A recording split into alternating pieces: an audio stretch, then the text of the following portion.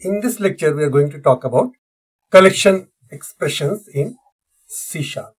Now, collection expressions were introduced in C# 12, and collection expressions provide concise initialization of enumerable types.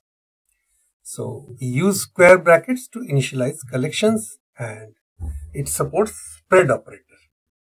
Okay, so now we'll go through our Visual Studio solution. So we are working on the same, we're going to continue working on the same priority queue demo. It's not priority queue demo anymore, but anyway, I have, for the sake of convenience, I have used the same solution without renaming it, but I have created another class, collection expression example, and I'll make it public.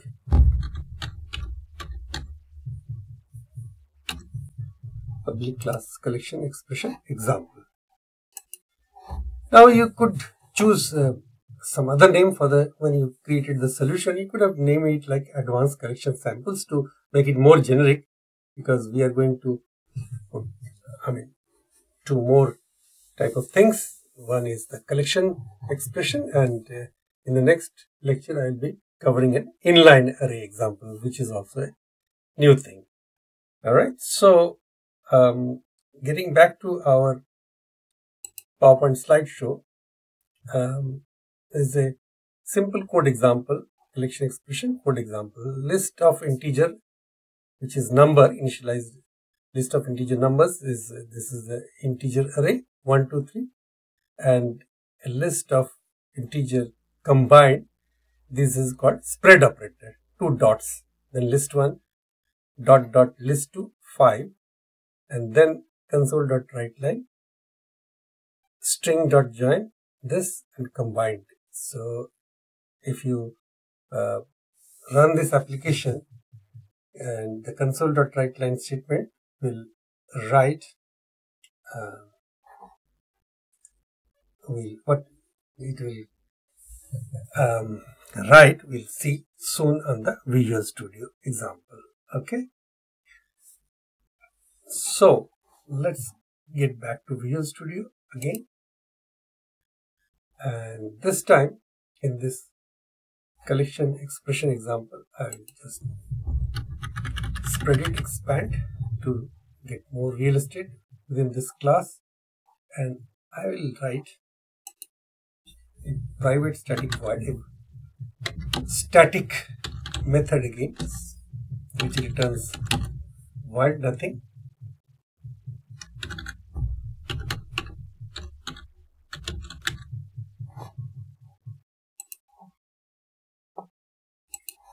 So a console.writeLine statement says basic collection expression,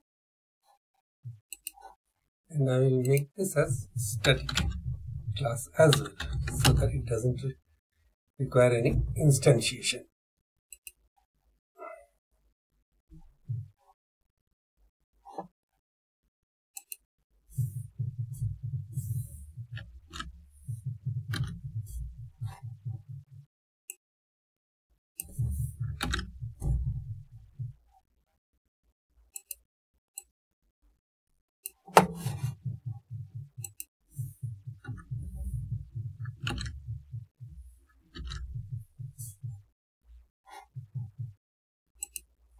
So I created another public static void function, which is public, and its name is run examples like previous. Here also we have created a priority queue example main. So, and it is calling all these 3 methods as we have seen in the previous lecture. Now here I have just written one example. So now you can see it is all highlighted. Earlier it was all grayed because it was not being called. So that's why it was all grayed. Now in the program.cs, what I can write, I will just comment it out, this part, comment it out, and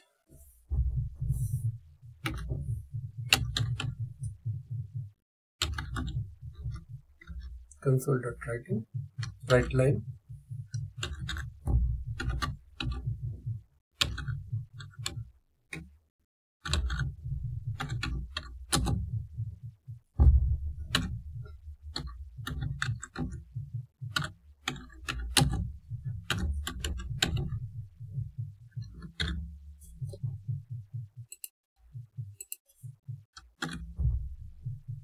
and then call this class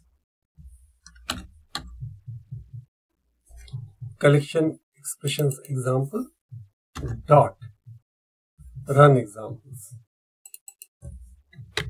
Okay, at the moment there is just one example of a basic collection expression example, which initialize a array of a list of numbers, integer type, integer list of numbers, which is an array, and console.writeLine. This is the new collection expression string.join. So when you write like this, see the output.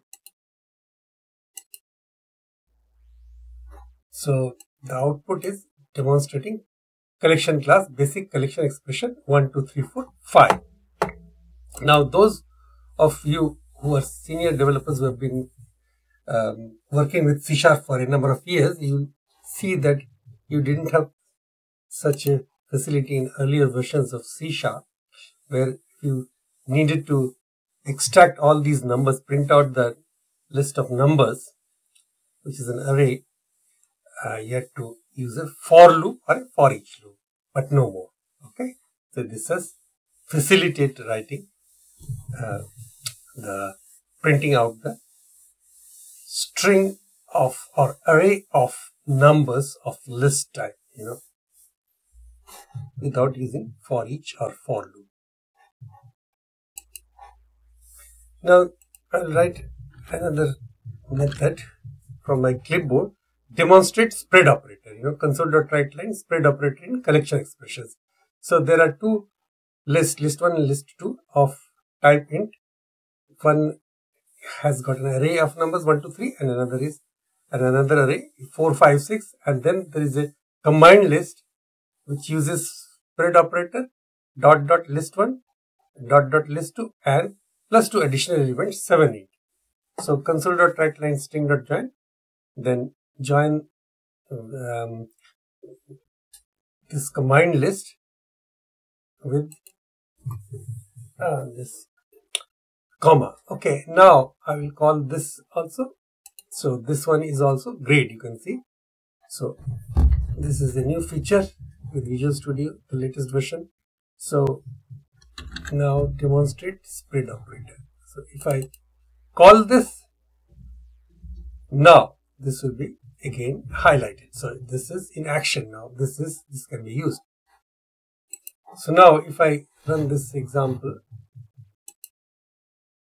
clicking this green arrow, you can see spread operator in collection expressions 1, 2, 3 to 8. Okay, so everything is now combined.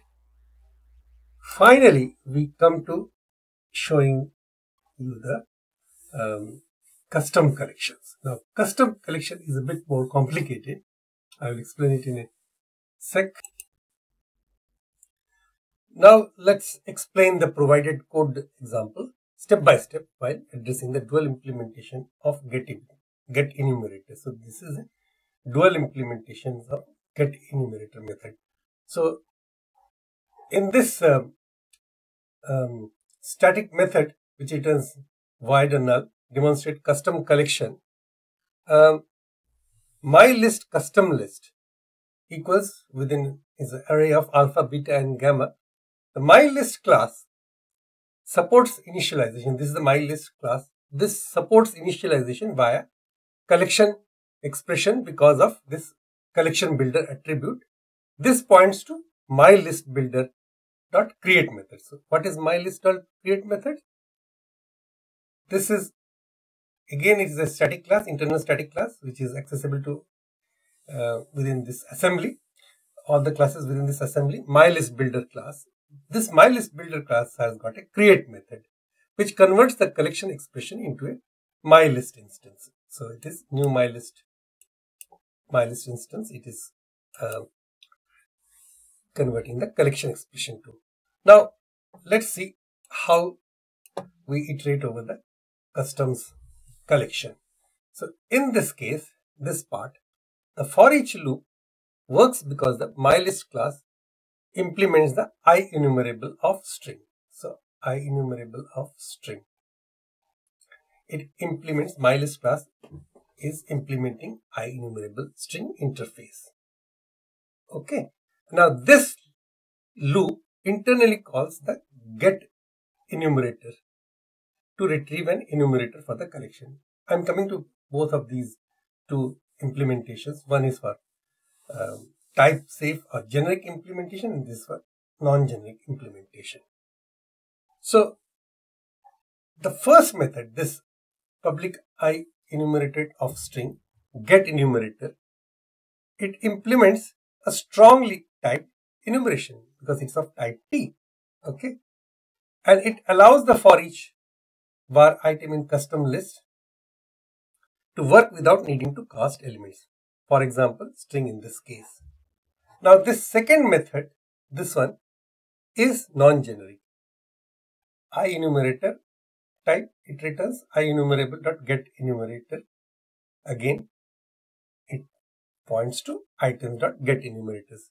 This is non-generic and it implements IEnumerable, which is a non-generic base interface of IEnumerable T type, specific type, and it ensures backward compatibility with older API or frameworks that expect non-generic collection.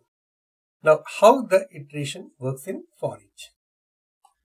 So once again, coming to this for each, the compiler checks whether the collection implements IEnumerable T, which is the generic implementation, or IEnumerable, which is the non-generic. So it internally checks, the compiler internally checks whether this for each loop implements this, the generic implementation, or the non-generic implementation. It calls the appropriate getEnumerator method, either this one or this one. Okay. Now, what is the role of this myList builder? So public static myList create read-only span. So myList builder, this class, and it has got this create method. It constructs a new myList type from a collection of strings provided in the read-only span of string. Now the collection builder attribute, this collection builder attribute, links this method, this create method, to myList, allowing collection expressions like alpha, beta, gamma to work seamlessly. Now, what is the real world importance? This dual implementation ensures that your custom collection is versatile and works seamlessly with both modern generic and legacy non-generic code bases, making it a robust design for production use.